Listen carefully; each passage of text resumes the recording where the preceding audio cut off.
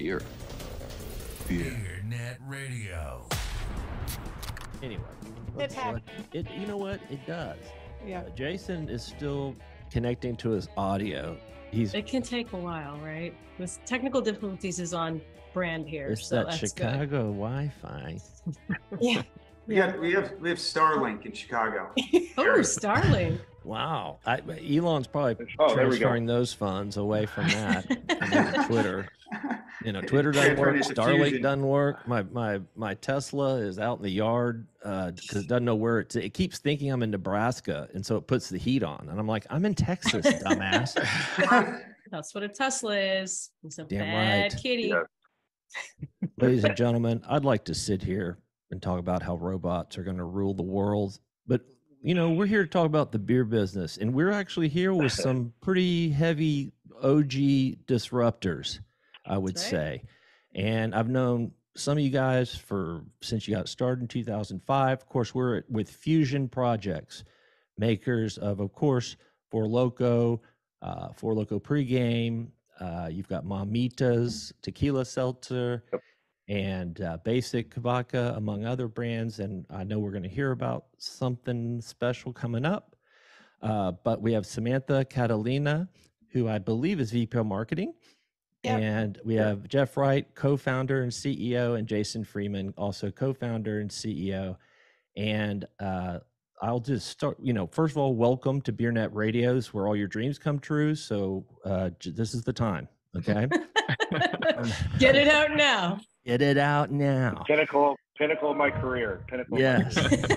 Not those national talk shows you guys were on, Not that. No. Way This bigger than Saturday Night Live. Hells yes.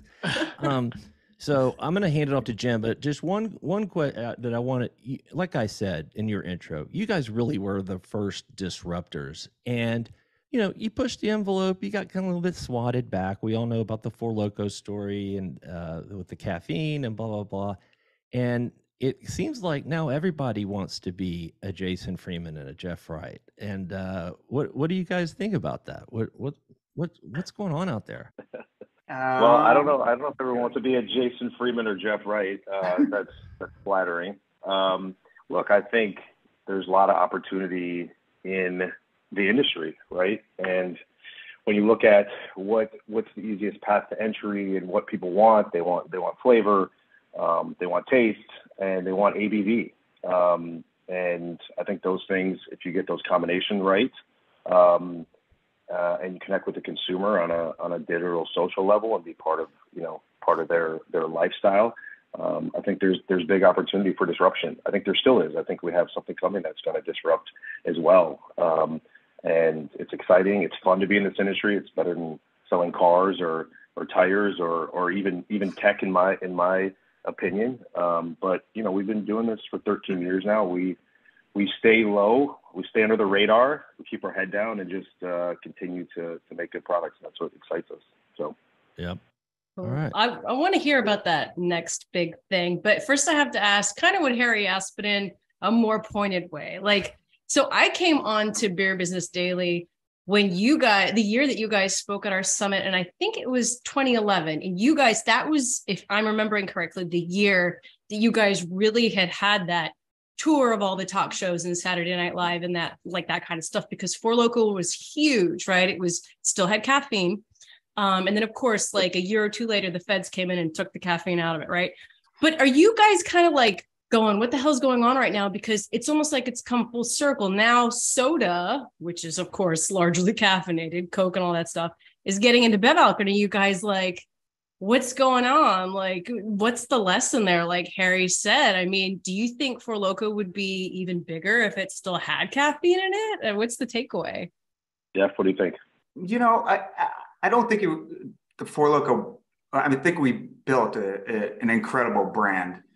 And with or without the caffeine, we've been successful. The only thing that happened with the, with the ban was the notoriety in the press that we got. And it wasn't only domestically, but it was internationally. And that really opened up the opportunities across the globe. I mean, Four Loko currently has, outside of the US, a 2% share of the RTD category globally. So without that publicity, without that notoriety, consumers outside of the U.S. probably have never heard of Four Loko.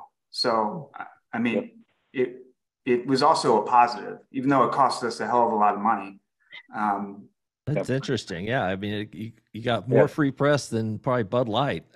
You know. Yeah. No, but I think to add to what Jeff's saying, I think the brand would still be around. Would it may be a little bit bigger? It's possible for sure. But I think what we did is you saw open the floodgates. So competition has come in. And one thing's been constant in that C-store set is Four Loko.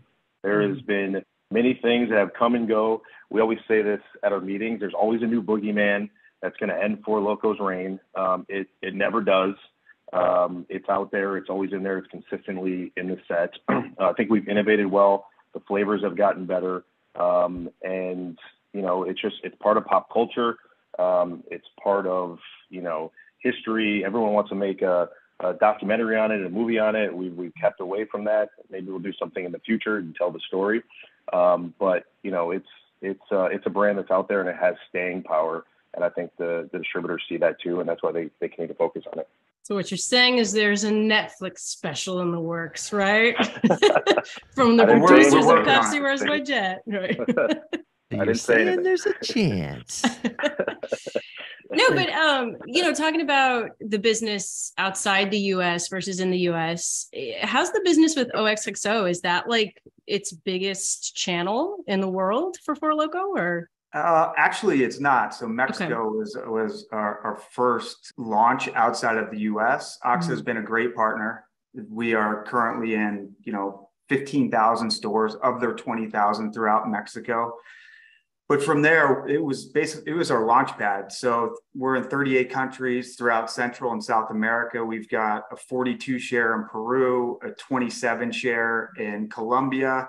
We're the fastest growing RTD in the UK and Ireland. So, you know, our business internationally is 25% of our US volume, and it's growing at 100% year over year. Interesting. So, and that's the thing with Four Loko. I mean, you know, this is the 11th year of Four Loko. You know, where it's going to sell in the current package, it's everywhere. You know, and so, you know, switching other packages, Four Loko is what it is. I think for us is continue to innovate in the U.S. on flavors, which we've done. This year we had Four Loko USA was one of the innovations. It was the number one new FMB in the segment. And it's done very, very well. You know, on top of that, we've done a partnership with Warheads Candy. So there'll be a Four Loko Warhead sour flavor coming out next year, which the retailers have been really excited about. So we think that one's going to even be better. And we're seeing all these kind of cross promos outside of alcohol, inside alcohol, and we thought this one would be, you know, perfect for Four Loko. So. Well, let me move beyond Four Loko really quickly, and then I'll pass the mic off to somebody else. You sent me some very interesting pictures of what I think you might be talking about as the next big disruptor. But these cans are clever. So let's hear about it. Listen, we've partnered with Barstool Sports for the last couple of years. We have a very close relationship with them. They are, as far as 21 to 35, they are the most relevant online platform out there right now. Their brand power is unmatched.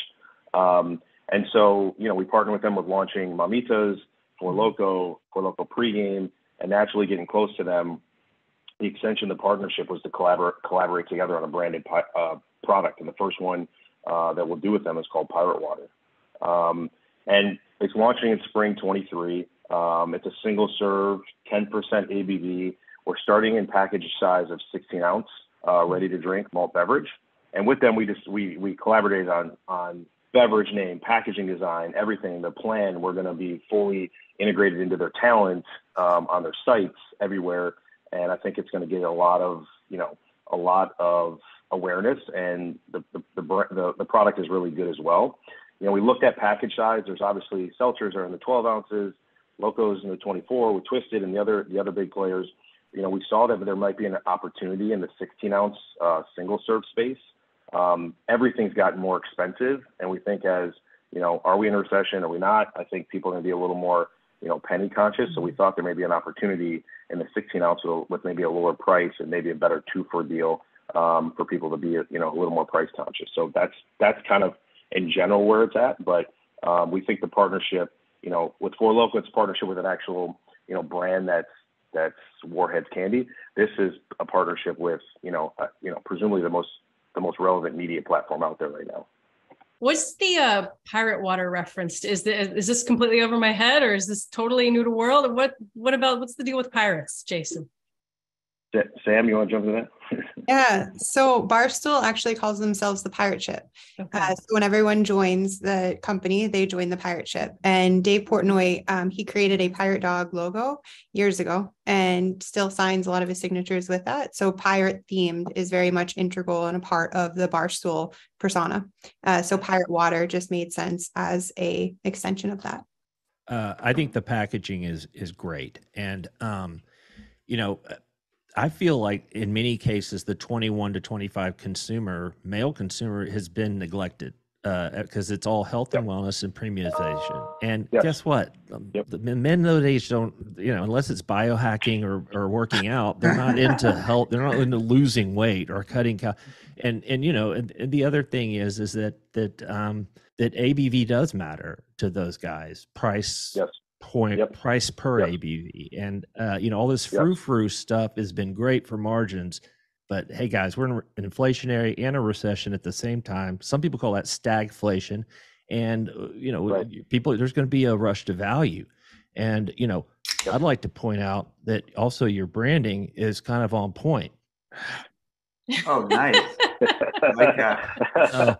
For those at home, I'm drinking a liquid death, but this is a disruptive. Who thought that water could be disrupted? And look at this, water in a can and death, and don't be scared. Don't be scared, Sam. Don't be scared, Jaisen. It's just water.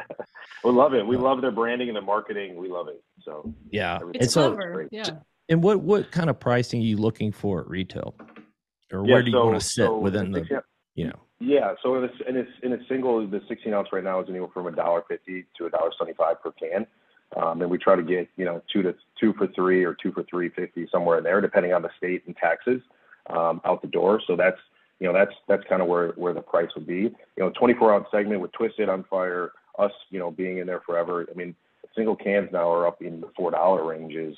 When even 3 years ago was $2.50, $3 maybe. So we think there's going to be some opportunities there as we get into 23 to look at smaller package sizes, and then once the brand's established, we'll look at those other packages. Maybe we'll go into 12-pack variety, which is if we wanted to go in large format, but we want to establish it in the C-store independent channel to start. I had a couple questions on convenience for y'all, but I wanted to just give props to whoever struck the Mamitas partnership with Caleb Presley and Sunday Conversations, because that dude knows how to plug a brand. I mean, Jen, when he says Sunday, he's not talking about the day of the week. He literally eats an ice cream sundae while he's interviewing people and asking ridiculous questions. And you never know if they're even in on the troll or not. That's the greatest part of it. Anyway, go ahead, Jordan. But he gets the famous people to just go ahead and plug it for him. So it's perfect. But on convenience, and you were just kind of talking about this, Jaisen, in IRI scans, it looks like prices increased quite a bit more in convenience than in food this year. So I'm wondering if you see much more wiggle room for price to go up even higher next year, or is it kind of at the breaking point? Yeah, I mean, it's an interesting question because this is at least for us, we haven't been in the industry forever. It's unprecedented, and it was uncomfortable having internal conversations about raising price, from the supplier level and then going to distributors, and so, but costs were increasing. We had to do it. We had to do it. I think we've gone up twice this year, which is unprecedented for us, and there may be another one, coming depending on what the market does. I wish I had the answer to that. It's hard to say, because we are going obviously into recession, and what's the consumer behavior going to be. And I think Harry hit it on the point. There is going to be some calculation, maybe not for everyone and for a certain consumer is, what am I paying and what am I getting back for that? right? Whereas in the last couple of years, it was just what's there, I'm grabbing it, let's go. I don't really care about the price. I think you'll see some more people, really taking a look at what they're getting for what they're spending. So yeah. And then another one on just kind of the broader convenience channel is, it seems like now, like, single serves are a point of emphasis for every supplier, big and small. And given this push, I'm wondering, have you noticed any like big shifts in single serve space at convenience, or do you expect to see any, given everyone wants to come out with a single serve, everybody wants to be in this space that y'all have been in for a decade? Yeah. I personally think it's the most competitive segment in the industry today, especially for us. We've got a lot of legacy Four Loko flavors that have been in these stores for, 10 years plus.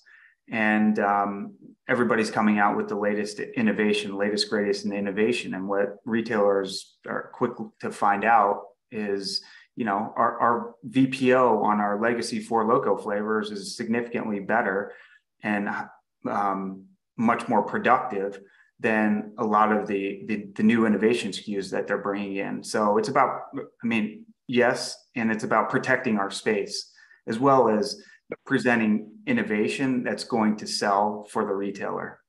Yeah, and I think that retailers getting smarter. They are, because the space is the most coveted now.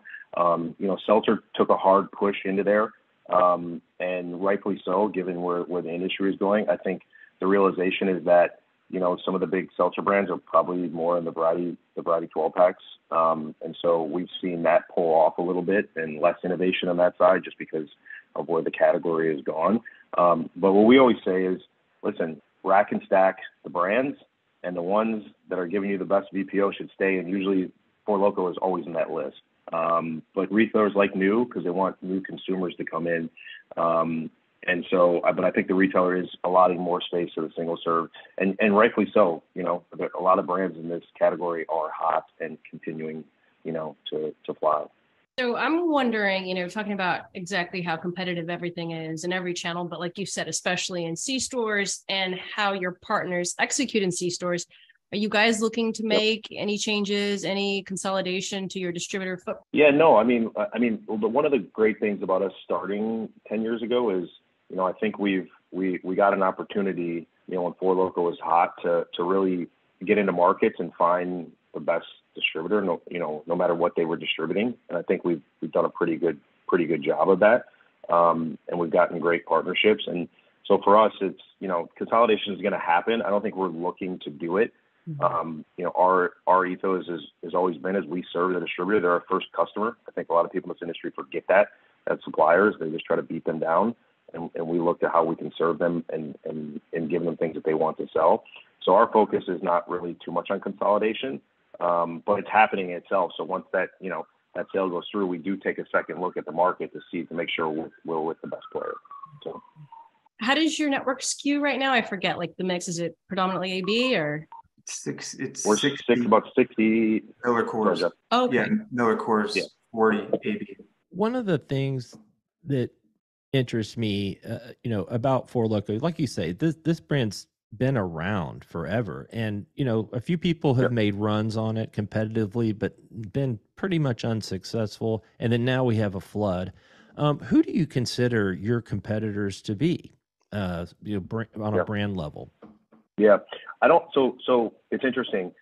I don't know that someone comes in and says, I'm going to decide between a Four Loko, a Twisted Tea, or a Mike's Hard Lemonade, or a Mike's Harder, right? Those are all there.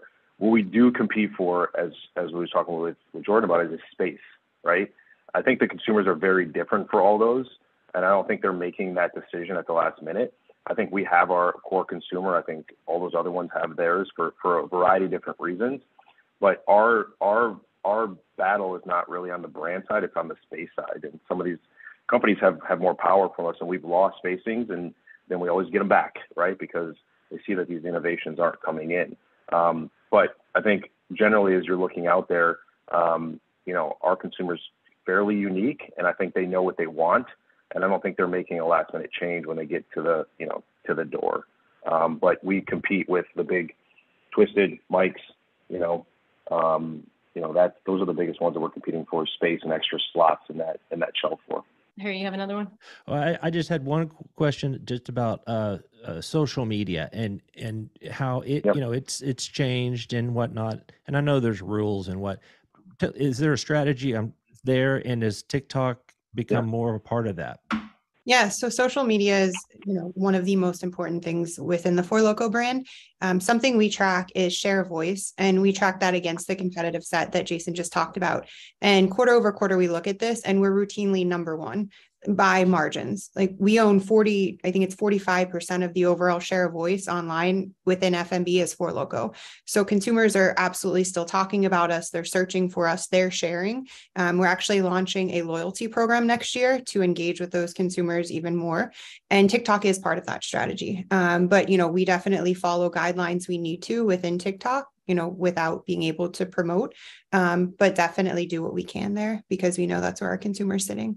Yeah, you got to remember here, we were one of the first brands on Facebook, years ago. We were on MySpace. Yeah, on MySpace, 2005. Oh, yeah. Well, that's why I asked the question, because y'all were the first on all the social media. Yeah, 2005, MySpace. Hold my Four Loko. Lighten it up. Yeah, right. Hold my Four Loko. Man, you guys don't age.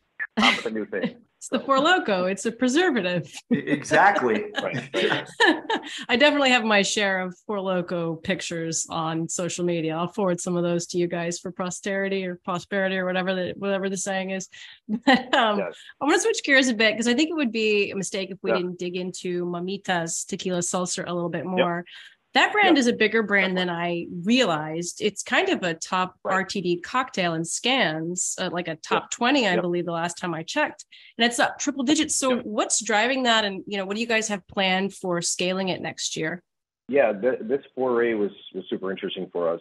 Obviously everybody saw the seltzer craze and tried to jump and throw everything at the wall they possibly could and get in and try to, ride the train. And for us, it was like, okay, maybe we missed this trend, but what's going to happen next, right? We didn't know that, high noon was going to pop out or whatever, but we looked at premiumization and we thought that was going to happen, with real spirits. And it's something the category we always wanted to get into. It is definitely a different game. There's obviously less, outlets available. C-store isn't the biggest channel. It's large format and grocery, which we've touched before, but hadn't really infiltrated. So we had to really take a look at strategy and hiring and have a different approach from that perspective. I would say, I feel like in these categories, RTDs now, everyone's going really fast, not working on the product. And if you've tried Mamitas, I know everyone tells you this, you're a fan once you try it. The liquid is great. The flavors are great. They're amazing. And the branding is, we believe is on point. This category takes a lot of patience. And working through, the spirits go to market has its challenges, and us being new to that. And we've just been consistent. And as the brand has grown, we've gotten more, stores that come on, Publix and Kroger's expanding. And so we're really infiltrating, and you'll see that, and we're just expanding distribution, but the volume per outlet is continuing to grow as well. And 23 will be, will be a real breakout year because we're going to have a real look at real national, big, large format distribution, which we've never had in anything. And I think we're consistent online. The partnership with Barstool and the reason that we're doing the Pyro Water with them, Caleb, listen, his interview with Aaron Rodgers, the amount of people that saw that is more than watches an NFL game, right? And so Mamitas is front and center in that, right? And so, really having Smart and Sam putting together great programs and blocking and tackling for brand building, but also being patient and knowing that you're not going to get to 10 million cases overnight. I think that's hard for a lot of new brands to come into. I think that's heartening for a lot of people to hear, because we talk to a lot of brands that are like, this is going to get to 10 share. And we're like, you are going away next year. If you've already thought that far ahead and that's a guarantee for you, you're not going to work hard enough to build it the right way. Right. So interesting. Does it go through most of your existing wholesalers? Right? Do these guys usually have a spirits license or no? Okay. No, it's mostly through Southern Wine Spirits. Okay. So that was another thing for us. We have some of our distributors that have it in some of the states, depending on the state, but mostly through Southern Wine Spirits, which it's different than the beer network, and we had a lot of learning to do. But the brand, the brand when it's put in the store is selling. So they've gotten on board. We've worked hand in hand with them. But the brand is great. We have a new variety pack coming out based on like cocktail flavors, margarita, spicy margarita, Paloma and tequila sunrise. So our second variety pack, which a lot of the retailers are picking up, which is, a really good indicator for us. But again, it's, everyone comes in, this is like high new numbers, that's not even conversations in our playbook right now, right? We're building this thing and we want to grow, 100% plus every year, and we'll get there. But if you're shooting for that right away, you're gonna be sorely disappointed and out of business, as you said. Run out of money. Yeah. And run out of money. Yeah. I mean, there will be a lot of brands that were introduced this year that won't be here in 2024. I mean, it's just a fact. Probably about, I would say, I mean, what we right now, the run rate's about 75 or 80% that brands don't last past 2 years, which is ridiculous. I was talking with, Jordan and I were talking with Paul Chibe at Paps, and, he comes from the candy industry, and he made a good point. He goes, when Mars came out with Snickers, nobody came out with Bickers and Chickers and Wickers. There's only one Snickers, and there's only one thing that's even like Snickers. There's not even think close. Right. So I mean, they're smart, a little smarter. But I mean, you guys are OG. I got to give it to you. And for the old folks, that means original gangster. Okay. And you're the OG. And it's the staying power of Four Loko is phenomenal, especially the trial by fire. I know we don't want to talk about it, but the time that has no name that we shall not mention was a true trial by fire. I hope they make the documentary. I hope whoever's gonna make the documentary interviews me. You see how I work myself into it? Yeah, I like that. See, Jordan's like, do you like that, Jeff? Because I have many stories to tell. But no, I mean, it really wasn't trial by fire. I mean, it's a remarkable story. And to come out on the other side was still a very strong brand and is remarkable. So I got a tip of the old hat to you. Is there any final thoughts? We try to be a 30-minute podcast, but Jordan, I know. No, you already jumped in. Whatever I had is gone now. See, so we don't like compare questions ahead of time, and so I take all the good ones. Nice. See? That's not true. Jordan and I compare questions because we don't want to show Harry our cheat sheet because he's already going to suck all the air out of the interview anyway. Right, he's going to take it out. I'm getting better. All right, guys. You are getting better. So we love you, Dad. Yeah. Well, thanks for being on. I want to remind everybody that we are in the first week of December. That gives us exactly only 1 month left to sign up for the Beer Summit and the Wine and Spirit Summit starting January 8th, 2023 at the Breakers in Palm Beach, Florida, not Palm Springs. I keep Palm Beach. And let me just point out that it's in Palm Beach on January 8th. I mean, does anybody really want to be north of the Colorado River or whatever? Because it's going to get out of the snow and into the no, people. What else can I say to plug this son of a bitch?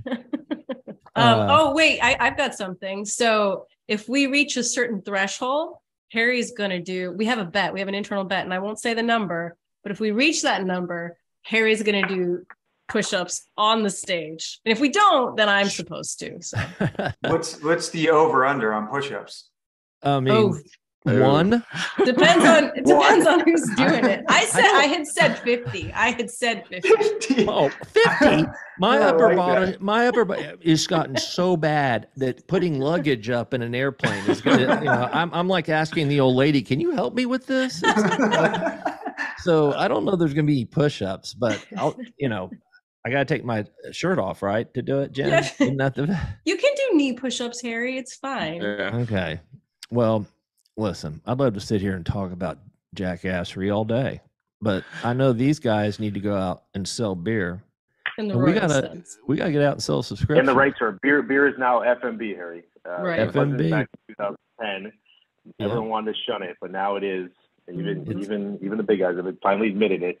I know, right? I mean, Diageo was the worst. It's PAB, progressive alcohol beverage. I was like, that doesn't even make sense. Yeah, so I'm glad we finally, the industry has come to some senses, you know, and boy, we could do another 2 hours just on how it's changed, and maybe we will someday. So, all right, guys. Anytime, we're happy to be on. All right. Thanks, guys. Thanks everybody. Good to see you. Have a good weekend. Cheers.